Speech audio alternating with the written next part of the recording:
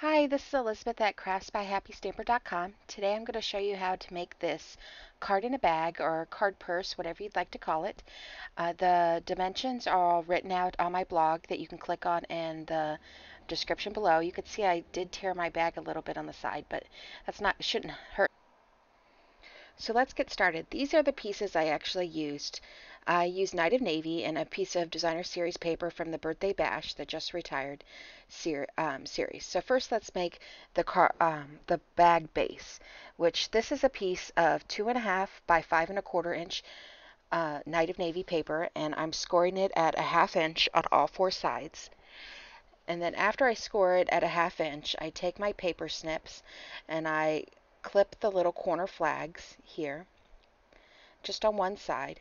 Doesn't matter which side you do it on, and it doesn't matter really if you fold them on the inside or the outside, except you won't have a perfectly symmetrical box if you tuck them in on the inside. So I tuck them in on the outside so that the inside of the box is a perfect rectangle.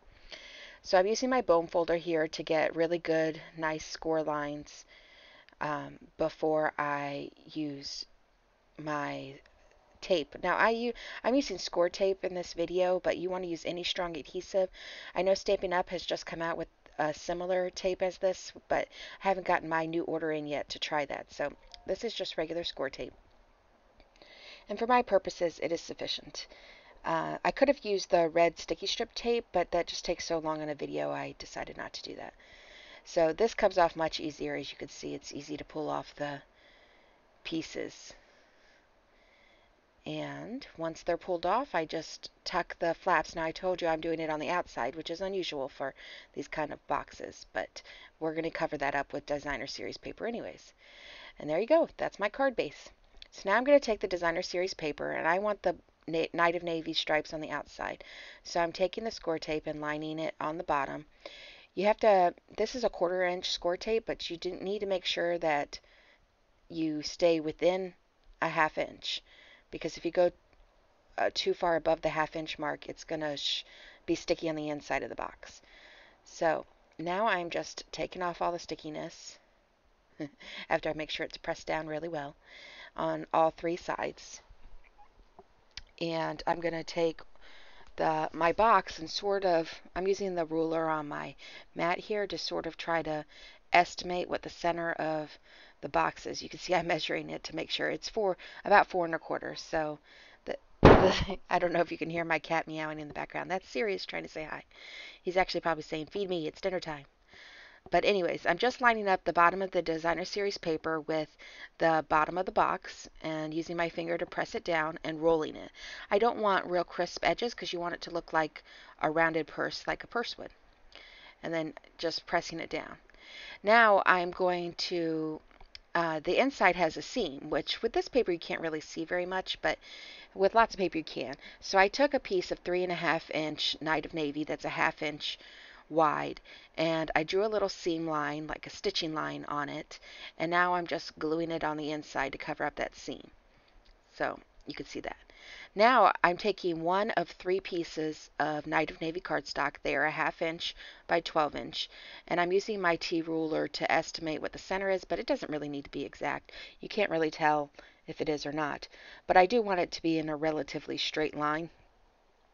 So you could see me lining it up there. It actually takes me kind of a crazy long time to line it up. And now I'm just taking my Uniball white gel pen and making stitch lines. Now this white gel pen is a pigment ink, so you want to make sure that you don't smear it. And I do pretty well on this piece. I'm going to do the same thing to all 3 pieces that I have like this, but later on you'll see me smear the stitching marks on some of the handles. So after I do that, I tear off the back piece, and now I'm just carefully laying it at the bottom. I'm using the same part, starting it at the same part where the seam is of the designer series paper. So I'm just laying it on the bottom around. It goes on very simple, and because I use a ruler, my stitch marks match up, which is really convenient. So now I'm going to do that with another piece, and I already put the stitching lines on it all. I cut that out of the video. I didn't think you needed to watch me do stitching lines on 3 pieces of this. So I'm putting it around the top. And here you'll see I didn't line it up right and I ripped it back and I didn't do it very carefully. So I ripped my designer series paper a little, but you can't really tell very much unless you're looking for it. And of course now you'll be looking for it. And if you do a real close-up, you can definitely tell. So now I'm going to show you how to make the handles. This is a piece of 8.5 by 2-inch cardstock.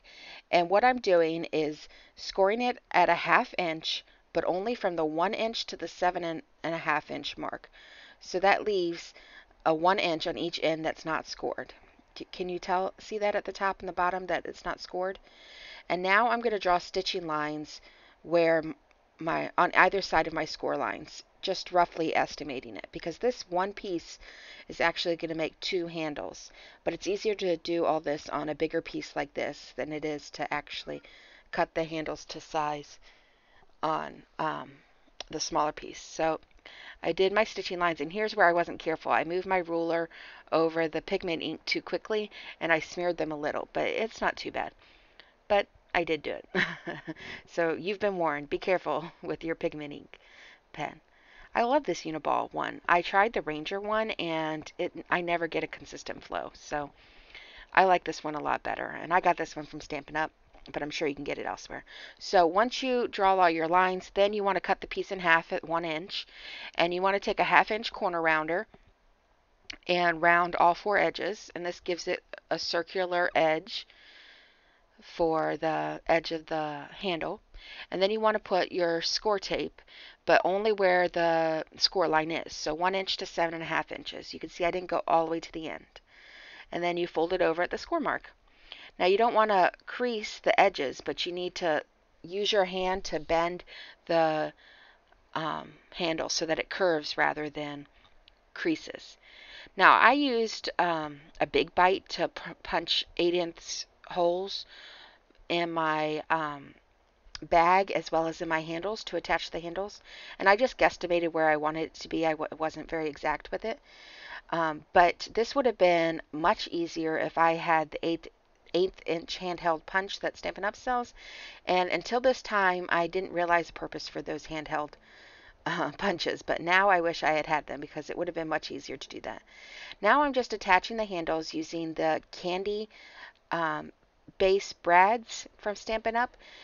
You could use any brad you want, but you want a little bit thicker one to hold the handle sturdily.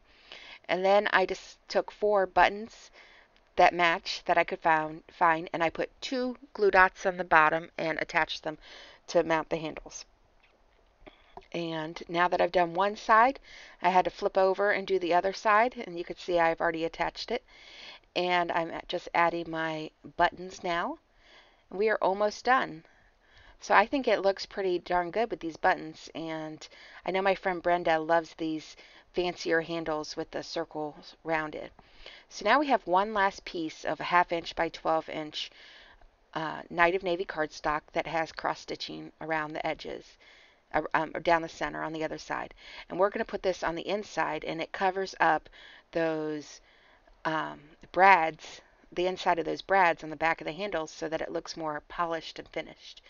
Now you could see I'm having to maneuver the bag quite a bit because you don't want the excess piece of Night of Navy that you haven't adhered yet to adhere to the handles or anything else inadvertently.